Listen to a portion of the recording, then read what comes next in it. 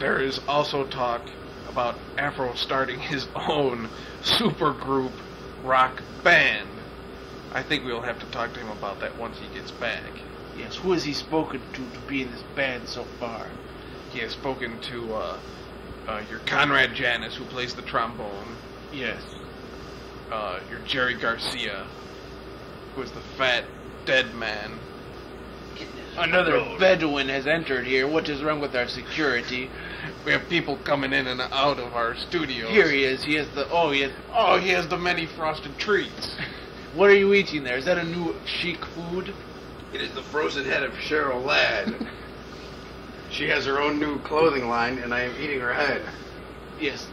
The sculpturing is amazing. We sedated her and made a wax cast of her head before she realized what was going on. Now you can not only watch Charlie's Angels, you can eat them too. Yes, and her other bad programs. Afro, we were discussing your super group. You're starting a new super rock group. Who would be in this? Other than, who did we say? Your Conrad Janis and your Jerry Garcia. I'm choking on your frozen treat. It's going to star many different people. Your Minnie Pearl, I understand, is going to play. Your Roy Clark and your Bruce Hornsby do an incredible duo.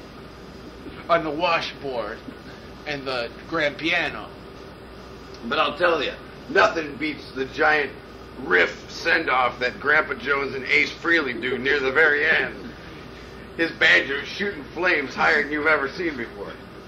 And he's bending over backwards because he's got the many heavy boots. Yes. I've never seen Grandpa Jones with Kiss makeup on before. I can imagine it. He does not spit the blood so much as he spits the corn grits all over the audience. Then he says, "That's all," and goes back. We're through playing now. Yes. I believe that was the final word. And then the All Jug Band. Yes, of course. The All Jug Band does the all-new Love Gun album.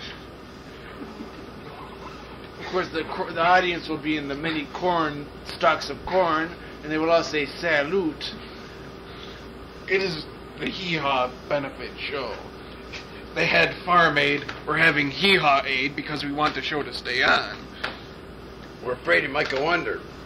We're having your John Camp Cougar Melonhead, who's going to come out and play the many songs of American Injustice with the many tank top t-shirts.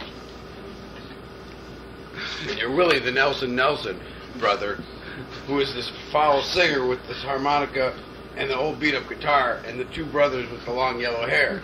Yes. And boy, they strap for cash.